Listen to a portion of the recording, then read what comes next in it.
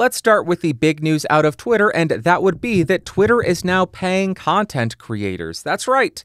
This last week, Twitter officially announced advertising revenue share. And if you've spent any amount of time on Twitter, you saw the annoying amount of tweets, the avalanche of tweets saying, "Hey, thanks at Elon Musk," with a subtle, humble brag with a screenshot of how much money they earned. "Here's the thousands upon thousands of dollars I earned from tweeting." You didn't earn that much money, scrub. At least that's how I interpreted some of them. Mr. Beast earned, I think, $25,000. There were a lot of people that earned thousands upon thousands of dollars. Now, it was unclear what the time frame of those earnings was. If it was 1 month, 3 months, 6 months, a year, we don't know, or at least I wasn't able to decipher what the time frame was. But there seems to be substantial earnings potential for Twitter advertising revenue share, and that's great. So how does this work? You currently only earn revenue share on advertisements that are placed amongst the replies to your actual post. So if you click on one of your posts, you will see a reply, a reply, a reply. Hey, there's a cute little advertisement. Another reply, then 3 more ads, then a reply advertisement. You will earn revenue share on those. But if there was an advertisement in the general Twitter timeline, my understanding is you don't earn a single dime. As far as who currently has access to this, it seems as though it is invite only. So unless you're already a part of it, I don't see any way to join at this point. But what are the criteria that will be required when they open up the application process? As it stands, you need to be signed up for Twitter Blue, so you need to be paying Elon Musk. You need to be paying Twitter $10 a month, I think it is. You need to have 5 million impressions per month for the last 3 months, and you need to pass some kind of human review, whatever that is.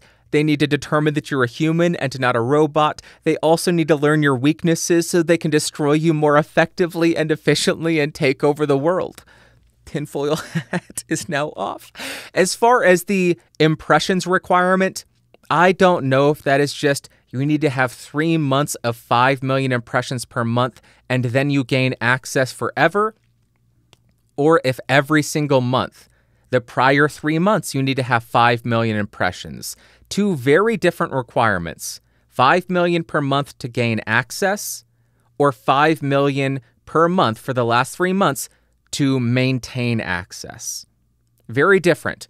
But what do you need to do to get paid? You need to have a Stripe account, and you need to follow their creator subscription policies. If you want to read what those policies are, I will link them in the episode notes and description because I'm not going to read them to you. That would be as boring as sin.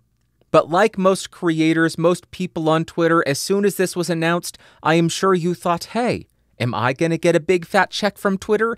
Elon Musk, are you going to give me a bunch of money? So I went into the Creator Studio, the Creator Analytics, and what did I find? For context, I have about 6,500 followers.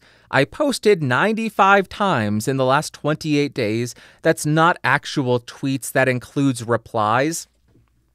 The impressions that I had, 47.6 thousand.